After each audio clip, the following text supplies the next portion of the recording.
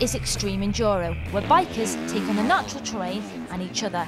It's a one-off race where world champions are going head to head. The lads will have to be going really fast, they're going to have to concentrate as well, and I think that the people are going to see some, a fantastic spectacle. Riders are coming from all over the world to compete. I get to race some of the top level pro riders in the world, like David Knight and Dougie Lampkin and all them sort of blokes. As you can see, this is not for the faint-hearted. It's fast, it's energetic, it's for real adrenaline junkies.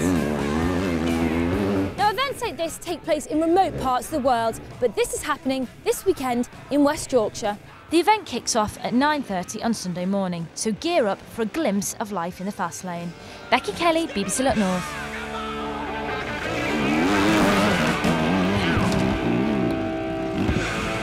It's quite exciting, although you also need to be very focused. You can always see, usually, if your family are there, you can see them sort of looking at you while you're doing it. Nerves definitely come into it. I think the more you do it, the more you get used to it, but they never completely go away. It's an amazing space to sing in, and I'm very lucky.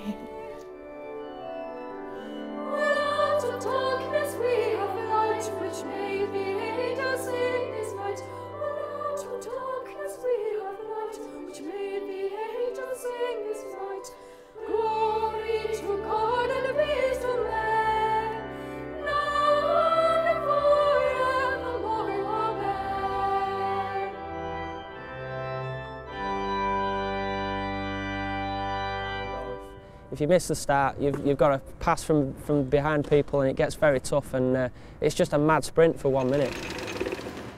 Ricky Ashworth is just starting his 7th season for the Sheffield Tigers. It's not a glamorous sport. You won't find a team of engineers helping him out.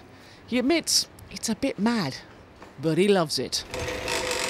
You say to somebody, how long's a race? You'll tell them 60 seconds approximately. They think that's a short time, but if you could imagine a drag race for 60 seconds long, you're in for one hell of a bit of entertainment.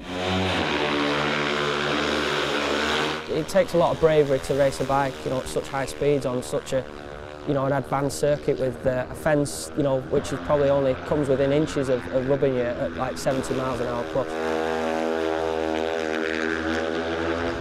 Having declared myself a petrol head a few weeks ago, you might think I'm trying to have a go at this, but you'd be wrong. I'm happy to put the outfit on, but I'm not getting on that for anyone.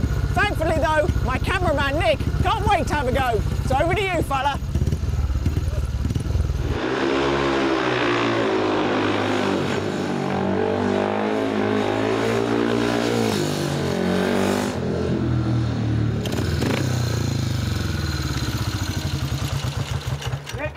How was it? Exciting, fast, bit much really.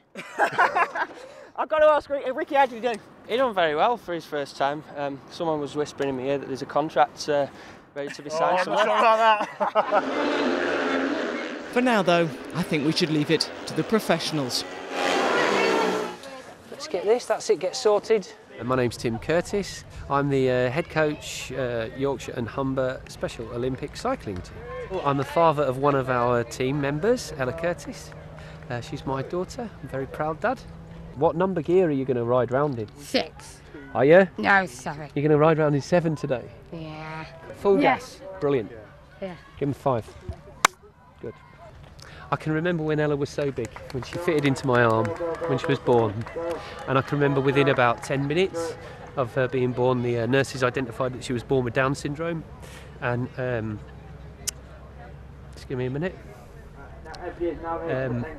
It wasn't expected, so it was quite a shock for us all.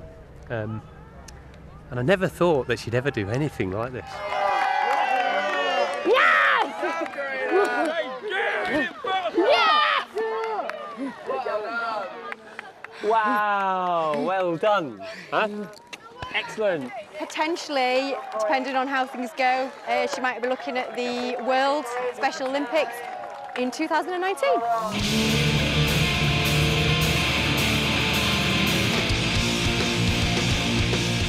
Nostalgia for petrol heads.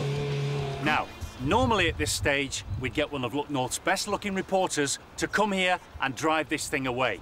Then again, Nick, our crazy cameraman, this is the best day of his life. Paul Ogden and Nick Gemzo, BBC Look North, Odsal.